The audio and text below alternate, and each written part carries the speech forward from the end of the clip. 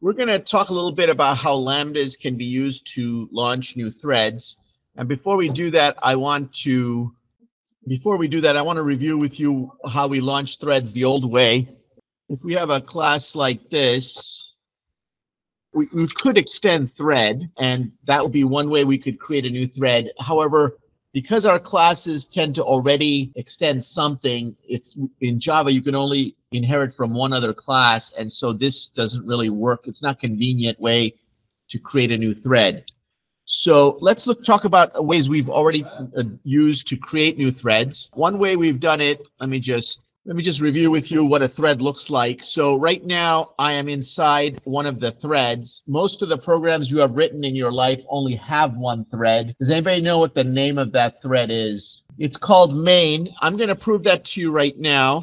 So if you go over here and ask the thread class, okay, there you go. So that is how you can ask the current thread its name. And so if I run this, you can see that the name of the thread is main. Now, what I'm going to do is inside here, I'm going to launch a separate thread, and the two threads are going to work independently of one another. So to do that, I'm going to do it the way that I had shown you to do it before. Now, if I do it like this, and then later on I go new thread dot run, it won't work for two reasons. Who remembers what's wrong with running the thread? The thread has only one abstract method associated with it, which is called run. What's wrong with putting run here? Who remembers the right way to start a thread? Okay, Mr. Milland is chiming in. You have to say start instead of run. And so now the only thing though is that I need to tie something in here so it knows I'm talking about, which particular method is going to be associated with this thread. And so I need to put something in here. Okay, Mr. Millen, this is your day. I need to put in an anonymous interclass or something, but of what type? That's my question. Yes, sir. It's runnable. So I need to put a runnable object in here. So what I'm going to do is I'm going to say new runnable. This should all be review for you. And I'm going to use an anonymous interclass structure here to create the runnable. And here I need to say at override. Okay, so basically in the main method right here, I'm going to just move this down a little bit over here.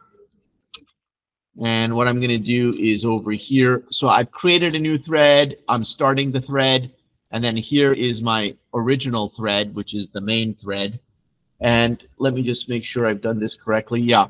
And so now I have to start my other thread to get it to actually do anything. And here, if I've done this correctly, this one should print main, and this one should print the name of this other thread.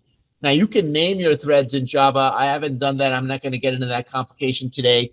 But it also has a default name. I think it's going to be like thread-1 or something like that. So let's start with this one. Oh, thread 0. Okay, so you can see, oops. Now, something very interesting happened right here. Does anybody know why it's writing like this? Let me show you, for example. Does anybody know what happened here? Why did mine do that and yours not do that? Mr. Mulcahy, sir, can you tell me why it says inside a different thread with name main thread 0?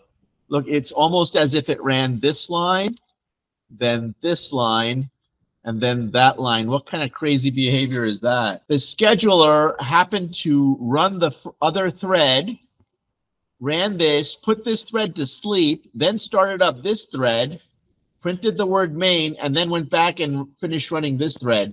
On your machine, it was probably a different sequence. So if I was to run this again, the exact same thing, you can see this time I got a completely different sequence. This time, this thread ran its print statement before the other thread got started. So this shows you that when you're multi-threading, you can't predict which thread's going to run first. That's the whole idea behind multi-threading. You're launching a parallel thread. You're letting the scheduler dictate which threads run when. So now you can see I've got my two different threads going. This is how you can launch, and you can launch as many threads as you want. So in terms of review work, what I want to show you here is that the runnable interface, and this is indeed an interface, it has only one abstract method that you want to override, which is the run method. And even though it's got this run method that you override, what you want to call is start. Start builds the machinery for the thread, and then we'll call run on your thread. But it needs to build the machinery in the background first. So now my question to you is, since runnable has only one abstract method, what type of interface do we say that it is? It's called a functional interface.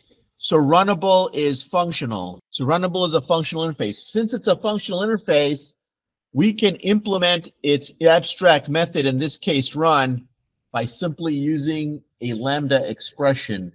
So I would like you now to replace this code with a simple Lambda expression. Mr. Sorry, do you have it working, sir?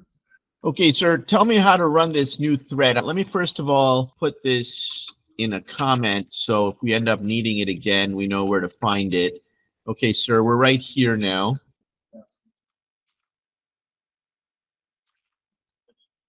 We could do it like this. I'll just make it fancier by using only a single line. All right, so you can see that it gets much easier now, because I can, if it's a simple thing that I want to do in the other thread, I can just do this like this. And as Mr. Afsari has suggested, if it's multiple lines, it's a more complicated method you have to run, then you have to use the curly brackets. Well, let's just run this. I don't think we need this anymore. These two? Yeah. They probably should be like that. It makes it much easier to read, I think. And you can see that it gave it a different name, interestingly. But in any case, there's the main method, and then here's a different thread that's running. It looks like the thread names have some randomness associated with them. Okay, so that is a very simple way of running multiple threads using Lambda interfaces.